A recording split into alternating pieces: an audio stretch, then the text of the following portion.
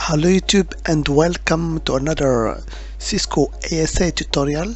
So in this video I'm going to show you some pretty basic Cisco ASA troubleshooting commands. So are you ready? Let's get started. So as I told you in this video, you're gonna take a look at some pretty basic commands that you have to know, or otherwise you will not be able to manage your devices. Okay, so here I'm connecting to my Cisco ASA 5505. Okay, and we're gonna actually begin by checking some basic settings and firewall states. So the first command that I'm gonna use, but before that I have to tell you that as you can see here, I'm in the privileges exec mode. Okay, so as I told you, the first command that I'm gonna actually use is show firewall. Okay, so this command shows that our firewall is in the mode router. Okay, so actually this information can also be get if you go to your SDM. So if I go to my SDM and in the home page, in the general tab, as you can see, the firewall mode here is routed. Okay, so you can configure your ASA as transparent or routed mode if you want. Okay, so here the most common way is to configure your firewall as also router. Okay, so let's return back to our command line here. So one of the most used actually commands also, if you want to get some info about your system, is the show version command. So this show version gives us a lot of information about our device. It shows us that we are, for example, here using the software version of iOS 9.2. Okay, and also the version of the SDM. As you can see here, I'm using SDM version 5 or 7.5. Okay, and also the same information can be get from the home actually page from the SDM itself. Okay, so you can see here ASA version 9.2 and SDM is version 7.5. Okay, so this command is pretty useful because it shows us also the system time. So you can see here that my Cisco ASA is been up for almost 14 days 4 hours. Okay, and also we get some information about configuration or hardware actually. So here you can see that I have actually 512 megabytes of RAM, and our CPU has a clock of 500 megahertz. Okay, and here you can see the different Ethernet interfaces that we have. Okay, but here at the bottom we have something pretty interesting. We have information concerning our license. So maybe some features you don't get if you don't have the corresponding license for that. So for example, here we have encryption days, we have encryption 3 days. So this type of encryptions you must have a license for it in order to use them. For example, if you are using VPN or something like that. Okay, also we have a license for the AnyConnect clients that allows us to connect to our ASA VPN server. Okay, so it's always good to take a look at the licenses that you have in order to get this feature. Okay, and this information also can be seen here on the license tab in our SDM. So if you go here to our license, you can get that information about license. We have a security plus license. Okay, we have the encryption, we have how many VLANs that we actually can have. Okay, and the number of inside host and trunk port and so on. And you can click on this link here for more license in order to see all the licenses that you have, and the duration also is pretty important to get. So here we have all our lessons are perpetual, okay?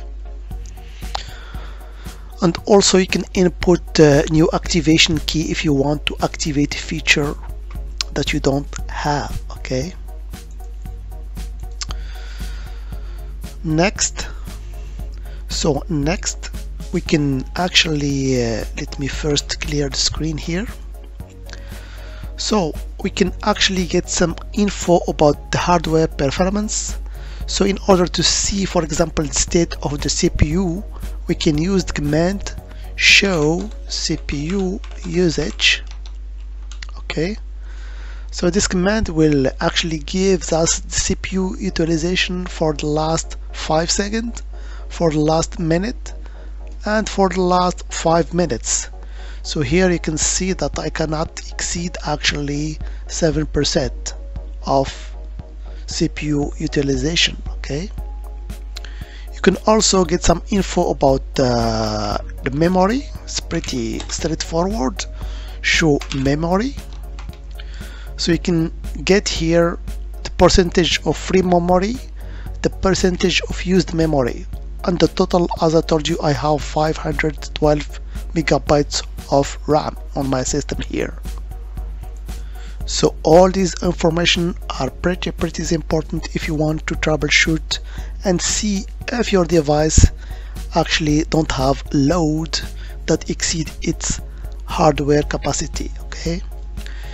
You can also take a look at the processes that are running. So you can execute command show processes, and you can sort them, for example, by CPU usage if you want. So you can enter here the command CPU usage and sort it in order to sort them by CPU utilization.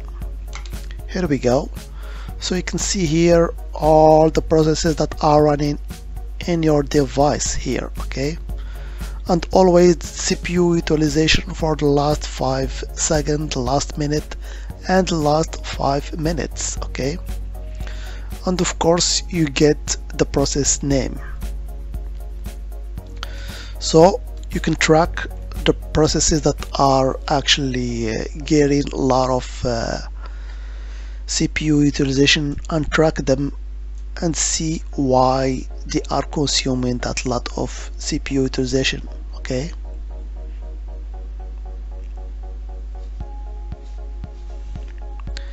Next,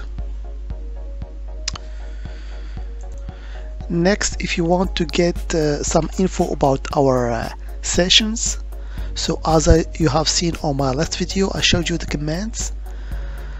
So I will actually introduce them once more here. So to get info about the session table, you can execute the command show actually connection, okay? And this show connection command has a lot of actually parameters that you can do.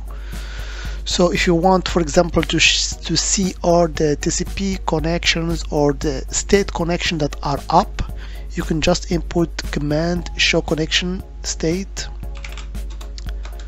up. So you can see here the different TCP and UDP sessions that are up actually, okay?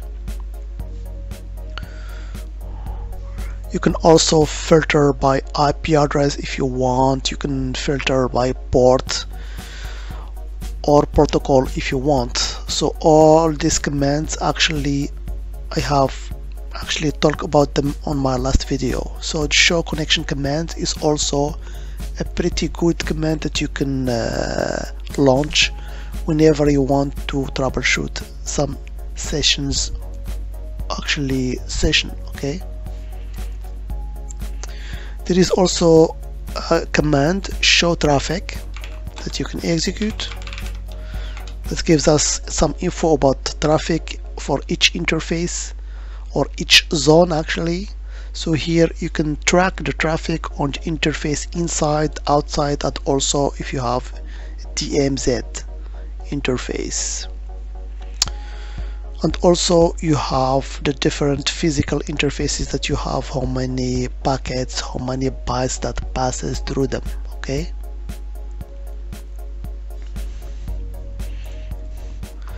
Next, we'll move on to IP addresses actually. So if you want to see the interfaces with their IP addresses, you can just launch the command show run IP addresses. So here we go. Here I'm using ASA 5505.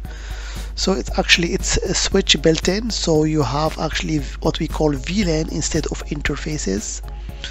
So here you can see that VLAN 1, which is actually our inside interface, has this IP address here. We have VLAN 2, which is actually our outside interface, and VLAN 3, which is our DMZ. So here you can see the different IP addresses attached to each interface. Okay. You can also show IP addresses and security level if you want with the command show IP. Simple as that. So here, as I told you, each VLAN corresponds to actually an interface. So we have VLAN 1 for interface inside, VLAN 2 outside, and VLAN 3 for the DMZ. And each one you can get the subnet mask and the IP address. Okay. But if you want to go deep and check, for example, the interface name, the MAC address, the link state, speed, the duplex, the MTU, and the packets and the bytes, counters, and errors, there is a command for that, which is show interface. So the show interface will give all this information about the interface name, MAC address, and so on to each interface. Okay. So here, for example, for interface Ethernet 0/0, we see that it is up. We get a lot of information. We have its MAC address, for example. The MTU is not set, but we can also get how many bytes actually, and packets, counters, and error, and etc. So you can get a lot of information here, hardware and also logical information about each interface here. Okay. Next, also for troubleshooting, you should always, or you can always execute the command show ARP in order to see the ARP entries. So this is the IP addresses and corresponding actually MAC addresses associated to them. So this is our ARP table. And also one important thing for the firewall is the routing table. So you can show this routing table using the command show route. So here you can see the default route, which is a static route here, and you get also the connected networks attached directly to our ASA Cisco firewall. Okay, so this is really important to check the route in your routing table whenever you have some connection issues. Okay, and also you can get a lot of VPN troubleshooting commands, but that we will actually let them to another video, because there are a lot of troubleshooting VPN commands actually. So in this video I just showed you some very basic troubleshooting commands, and on the following videos we will go deeper and deeper into most troubleshooting commands. So as always, I hope it has been informative for you, and I want to thank you for viewing. Bye bye.